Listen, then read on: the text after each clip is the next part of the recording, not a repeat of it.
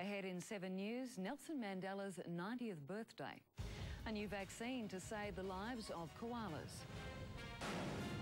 And celebrating 20 years of the IVF program.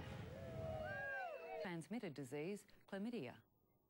Once thought to be confined to humans, chlamydia has become a major threat to an Australian icon. And they do end up suffering, quite a terrible death from chlamydia.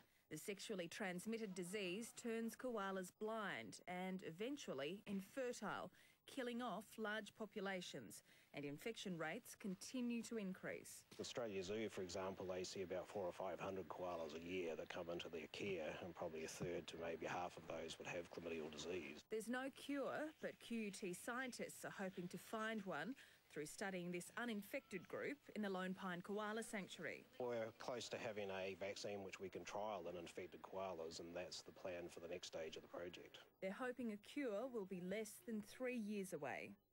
The research being conducted on these koalas could eventually help scientists develop a vaccine to treat chlamydia in humans. We're looking at the safety of the vaccine and also the type of immune responses. And so far, the signs are all positive.